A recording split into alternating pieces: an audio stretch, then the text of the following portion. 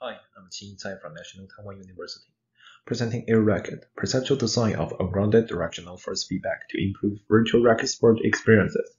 This work is conducted with my co-authors, I-Lun Tsai, Lai, Derrek Zhou, Lauren Wei, as well as our two advisors, Longpan Zheng and Banqiang Chen. Racket sports such as ping-pong, badminton, and tennis are some of the most popular virtual experiences. For example, Wii Sport is one of the all-time best-selling games with more than 80 million copies sold. Also, recent racket sport games have been introduced to virtual reality, and even includes online gameplay to provide social and competitive multiplayer experiences. In real world, this experience includes directional impact force on the racket, which include the haptic sensation of tactile, kinesthesia, and proprioception.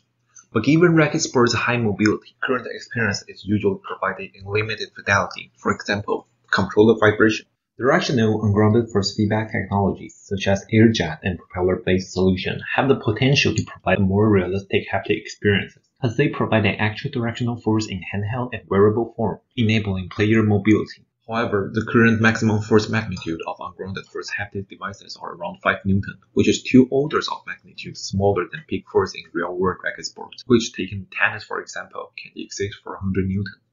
This drastic difference in force magnitude makes haptic feedback for racket sport especially challenging to design, and how to render impact force with larger magnitude is the main limitation we were addressing in our project. So in AirRacket, we explore a solution based on haptic perception. Specifically, we verify and utilize that with longer impact duration, user perceive larger impact force magnitude. And to feed this insight in application, we created devices for a set of racket sport using compressed air propulsion jet. Our propulsion force system consists of a pneumatic control system that modulates the air pressure from air supply and sets the output force magnitude. With 2 solenoid valves, we control the on-off of force output on one DOF direction, which is for forehand and backhand stroke. And 3 handheld devices for virtual ping-pong, badminton, and tennis are connected to the pneumatic control system, mimicking the real weight and welding sensation of their real-world counterparts. We use OptiTrack mocap system to track them in VR, but the version with Vive tracker can be found in our open source project folder. The maximum force of these devices are 3.2 Newton, with a 22 millisecond rise time to reach it, while the noise level is 77 dB, similar to an indoor tennis heat. The maximum frequency of continuous impulse is 40 Hz at 1 Newton and 25 Hz at 3 Newton. After creating these devices, we continue to part of our main user study. First, we verify the assumption and question that whether impact force duration affects the perceived force magnitude. To answer these questions, we conducted a magnitude estimation study to understand the relationship and scale between impact force duration and its perceived magnitude. In this study, participants rated target forces of various duration and intensity with verbal numerics, where a constant force with fixed duration serves as a reference. The haptic stimuli is given without visual or audio feedback, and our experimental duration range from 50 milliseconds to 350 milliseconds, while the experimental force magnitude range from 0.5 Newton to 2.5 Newton. The result was normalized by the reference force, and here's the average mean across 12 participants. Participants recorded significantly higher perceived force magnitude as force duration increased.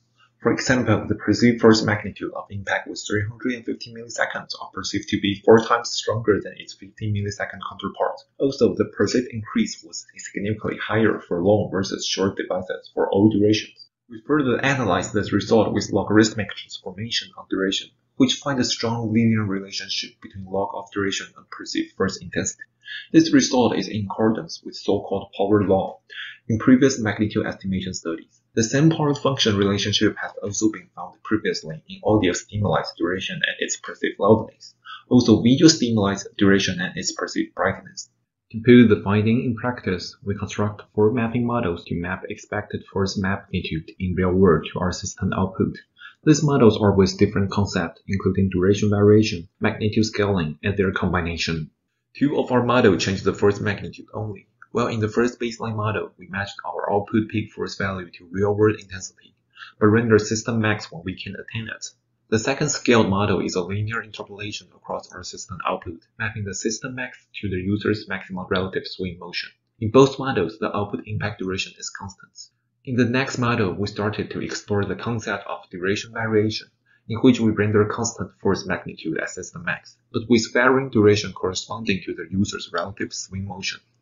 The last model is a combination of the previous 2 concepts, where we were scaling force magnitude with varying duration at the same time. To find the proper duration range that we can modulate and scale with, we conducted two supplementary studies. One is a participatory design study to find an acceptable duration variation range that we can utilize, which we found users' longest acceptable duration range can be 70 times longer than real-world impact's contact time, 5 milliseconds. The second is an absolute detection threshold study to find the minimum perceivable force using our first scaling models. Although not in this video, details of these two studies can be found in our paper. Then we conducted a final evaluation among these candidate designs. We recruited 24 participants to the ping-pong, badminton, and tennis VR scenes to experience and compare these models. In each virtual scene, we have 3 different ball serving speed as well as aiming targets. Participants were asked to hit the ball in the aiming target to make sure their swing are within a similar speed range. We conclude the result in 3 main findings. First, average Likert scale on perceived haptic realism and preference short duration varying method can improve users' impact experiences. And for ping-pong and badminton, we found significant improvement for the combination of force magnitude scaling and duration variation.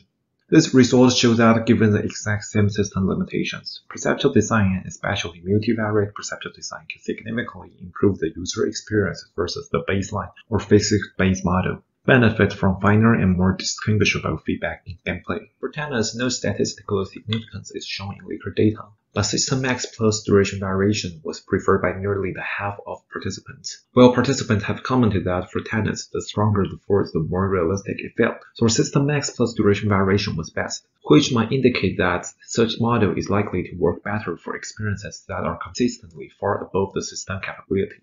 Besides, few of participants have indicated that better feeling of feedback intensity helped them adjust the swing speed for the next ball to aim at the target, which indicates how users' performance can benefit from the haptic system's overall dynamic. Before the end of this presentation, I'd like to highlight some discussion points as well as future works. Compared to prior video haptic approaches, the haptic illusion we discover is unique in that it does not require video feedback. Therefore, it may work especially well in combination with a wide range of video haptic techniques that create impact sensation. For example, using freezing the frame to provide pseudo impact.